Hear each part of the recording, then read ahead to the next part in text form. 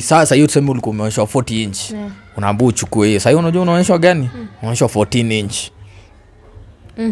14 inch. Unaambiwa ama uchukue hii.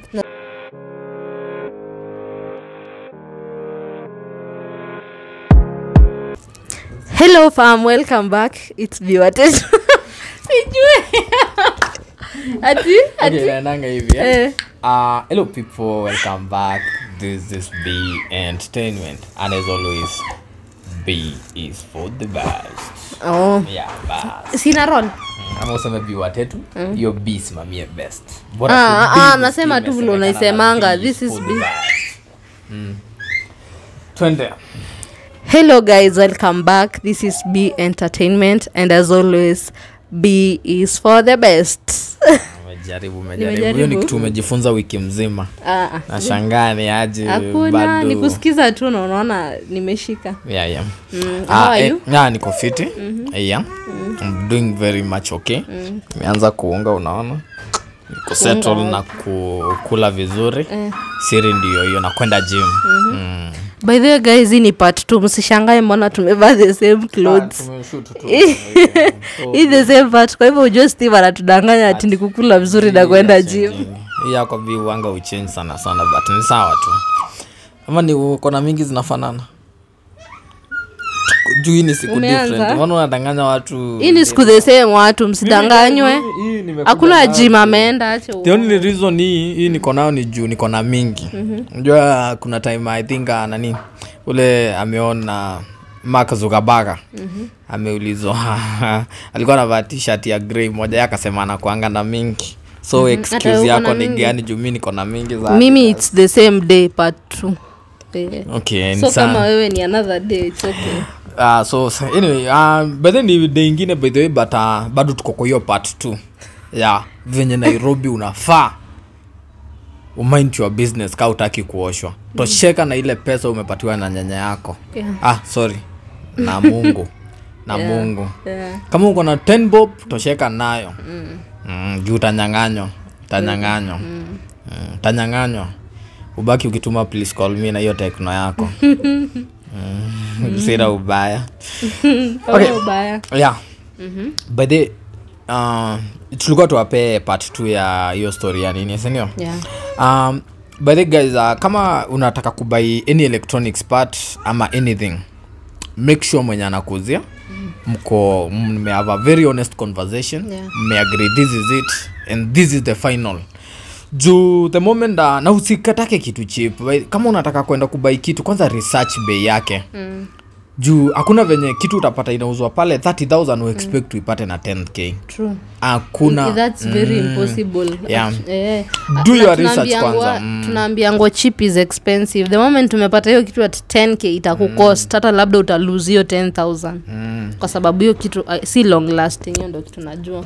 Yeah, like tumekuwa tukifanya by the story nimekuwa nikifanya videos actually za kuexpose vitu kadhaa. Juzi I did one with my friends. Kuna this girl of mine best yangu that is. Yeah. Sina msichana. So what happens ni ukienda pale town.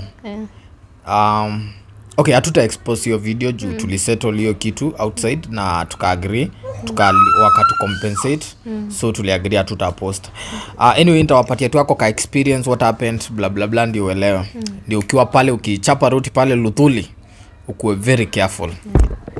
Na najua most of you almost 90% yenu mmepitia hii.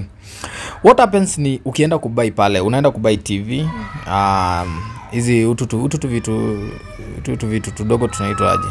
Tunatumia sana na ufa. Hizo music yeah. Ufa na maybe any two hizi appliance za music vitu kama hizo. That is kama umepatana na mtu si genuine ama labda mtu anataka kukukulia. The moment umefika hapo unaambiwa price. They quote you the price, the real price. Wanakuanga very honest, wanakuambianga the real price. Kama hiyo TV ni 30k utaambiwa 30,000. But wewe na kichwa ngumu yako utamwambia 5,000 ama 10,000. Na let me ask, wakikwambia 30,000 wako na hiyo TV the real one? Si kwa hapo, si unaiona, si unaionyesha hapo. So kama ufiki bei ndio wanakuletea the fake ones. Kama ufiki bei wana access kwanza, wanasikia kama uko na pesa nyingine. Juu sasa watu wengi ya pale ni akinapatanga pesa yenye umepangia hiyo kitu hawezi ongeza nyingine. So what happens ni umeenda hapo uko na 10k na unataka product ya 30,000. Unaonyesha hiyo 10k. So utataka kujaja one hauna do nyingine. Uambiwe sawa lipa. The moment umelipa utakatiwa receipt, kila kitu upeane pesa. Then mwenye ameandika hiyo receipt atatoka nje. So huyo ni kama atajifanya ameenda kwa company kulipa ama kwa boss wake kupeana hiyo pesa. Then kuna mwingine umebaki naye hapo kwa ground. So yuko naye hapo kwa ground anaku approach, anakuambia yo ni aje poa. Anakuuliza uko fiti? Yeah. So akikuuliza hivyo unamwambia ni maongea, anakuambia ETV by the way ukiweka kwa moto isikae for more than 30 minutes. Inachomeka. Ya ukiweka kwa moto kwa yani kwa charge kwa ile socket usiwashe for more than 30 minutes. Unashangaaje sasa? Ama anakuambia ukiweka sijui usiweke kwa stima iko aje nini. Unashangaaje? Unaona? Ama unasikia utaambiwa tu anything, ama uambiwe sijui volume isipite hapa, uambiwe yani utapata tu excuse mingi, uambiwe ama ukiwasha make sure umekaa karibu nayo usikize ushikilie hivi kama imehit. Unaelewa vitu kama hizo, ama isipite max volume fulani. So hapo ushaanza kushuku hiyo product. Unaona? Umeshuku hiyo product kabisa. So uko hapo unashangaa. Sasa time ile unashangaa ule mwingine anarudi. Ule mwingine akirudi anakuambia ni sawa. Sasa yeye atakuja akitaka kukufungia ile TV, ama utaambua hii haina remote. Sasa yeye atarudi akitaka kukufungia ile TV. Sasa unajua ushapata ile unashangaa hii siwezi chukua, sasa ndachukua aje na already nishasikia iko na hizi issues. So hapo ndio utaambiwa ama uchukue hii. Sasa hiyo tuseme ulikuwa umeonyeshwa 40 inch. Unaambiwa uchukue hii. Sasa unajua unaonyeshwa gani? Unaonyeshwa 14 inch. 14 inch. Naambia ama uchukue hii. Na sasa the 14 inch ni original sasa? Si original, hata hii ya kwanza ni original. Hii ya kwanza pia ni original. Hata ni uoga tu anakuwekea. Ni uoga wanakuwekea. Hata ukawaambia basi nifungieni hiyo. Hiyo hawezi kufungia. Watakurudishia pesa ya? Juu TV hizi uzo hiyo bei utauziwa aje 40 inch na 10,000. Kwani nyanya yako ako Nairobi? So what happens ni utaambiwa hivyo and at the end of the day imagine utachukua hiyo 14 inch. Utapata hapo umekuwa overcharged na kitu kama 2k ama 3k, but at the end of the day umepata kitu yenye pesa yako ilikuwa inafi na umechajiwa 3,000 extra juu ya kutofanya research. Unaona? So hapa nataka nipatie mtu advice in case ukumejipata kwa hiyo circumstance, what you do. Wewe wakikwambia hivyo, wewe waambieni si ndio nimenifurahisha si ndio mlisema ni bei nifungieni, hii ndio nataka. Hiyo 30 minutes nitakuwa naangalia ikiisha nazima. Wewe waambie hivyo. Waambie tu hivyo. Wewe waambie wewe utangoja hiyo 30 minutes iishe alafu utazima. But let me give you a story. Hii ni nyingine sasa. Kuna siku fulani soja fulani ameenda pale Luthuli. Aliendanga akauziwa TV. Aliuziwa TV. Alipouziwa TV, alikuwa amenunuanga TV ya 50 inches. Unaona? So unajua polisi wanakuanga. Alikuwa karao by the way. Sijui ni polisi ama ni soja, siko sure. Akauziwa TV. Ilikuwa historically trend sana back then. Alipouziwa TV, alikuwa amenunua 50 inch. Kwa box hakuwekewa 50 inch. Aliyekeangwa I think ilikuwa 30 something. Ilikuwa 40 ya. Akabeba ile TV. Alipofika pale sijui alienda camp ama. Juu sasa at the end alipoenda akaconfirm akapata TV ile alinunua. Huyo polisi nasikia. Sijui ni polisi ama ni jeshi, siko sure vizuri hapo. Nasikia walirudi watatu. Walirudi watatu na Range Rover. Hiyo yao sasa. Ikakuja ikasimamishwa hapo nje. Hao wengine wakatoka na bunduki na wakasimama hapo kwa mlango. Waliingia hapo kwa hiyo store, nasikia walibebanga TV 3. TV 3. Hizo 50 sasa. Wakaenda nazo. Unajua hiyo TV ilibidi ilipwe double the price yenye ilikuwa imenunuliwa ndio warudishe hizo TV 3. unaona. Mwingine amekuja pale na bibia, amekuja huyo alikuwa Mkisii actually. Amekuja amenunua TV ilikuwa 32 inches. Akageuziwa, akaambiwa atapatiwa, I think walikumgeuziwa akasema watampatia 32 inches. Akamwambia mtanipatia pesa yangu. Akamwambia hawatampea. Yeye akamwambia ni sawa, yeye akatoka akaenda. After 1 week alirudi pale na nyundo.